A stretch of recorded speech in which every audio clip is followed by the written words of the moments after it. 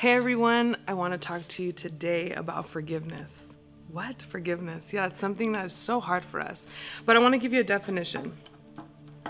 It says forgiveness is often defined as an individual, voluntary internal process of letting go of feelings and thoughts of resentment, bitterness, anger, and the need for vengeance and retribution towards someone we believe has wronged us, including ourselves and God. And for 10 years, I just kind of want to give you a backstory of how I gave this revelation, how I came to this revelation of forgiveness. For 10 years, I held, coming to Christ, God starts peeling away the stuff in your heart. It's a relationship with Him. He starts saying, hey, this is the part you need to let go. This is the part you need to change.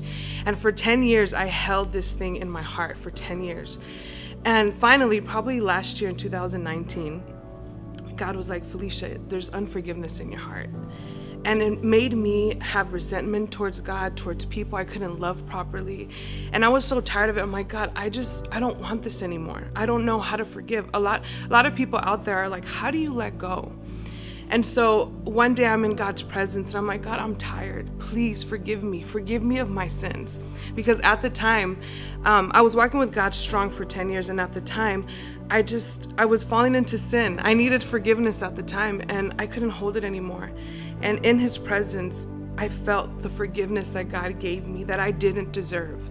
And in that revelation, I understood I don't deserve forgiveness. Just like some people you might think don't deserve forgiveness, but you're able to forgive because you know how much God's forgiven you.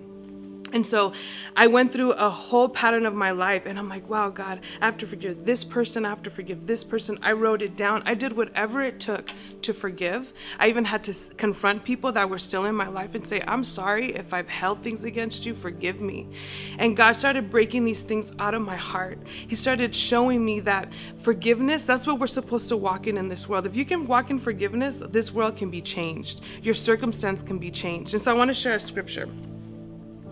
It's in Mark 11:25-26 in the Amplified version.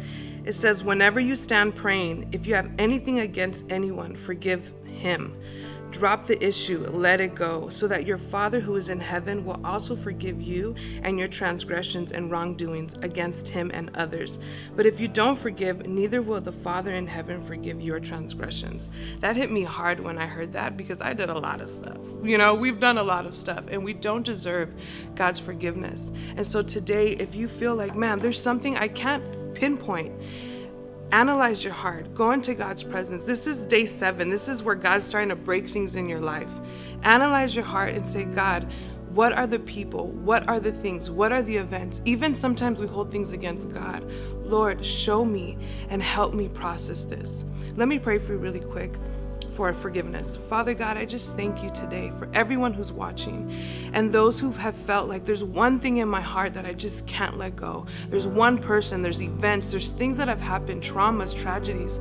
Lord, those people, I just pray, God, that you show them, Father, how to let go. You show them what needs to be let go and the process of how to do it. And I thank you, Lord, that there will be freedom as they forgive because you have forgiven us, Lord. So we thank you and we praise you in Jesus' name. Amen. See you guys later.